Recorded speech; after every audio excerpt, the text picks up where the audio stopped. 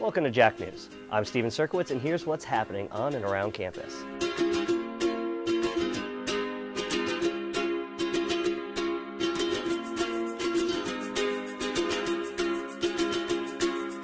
SFA officials and staff members are offering assistance to the students displaced by the sudden closing of ITT Technical Institute's campuses. SFA will help students get their transcripts and determine how to transfer their credits over. The deadline is passed for the fall semester, but students who are still interested can apply for the spring. Next Saturday, SFA Gardens will host its annual Fabulous Fall Festival plant sale from 9 to 2 at the Piney Woods Native Plant Center. The sale will include a variety of hard-to-find plants, so if you like plants, you should definitely check this out. And finally, this Saturday, the Lumberjacks are facing off against the Abilene Christian Wildcats at Hobo Bryce at 6 p.m. Good luck, guys. Well, that's it for this week. Be sure to pick up this week's paper and check us out on thepinelog.com. Also follow us on Facebook, Instagram, and Twitter. I'm Steven Serkowitz, and this has been your Jack News. Have a great week, Lumberjacks.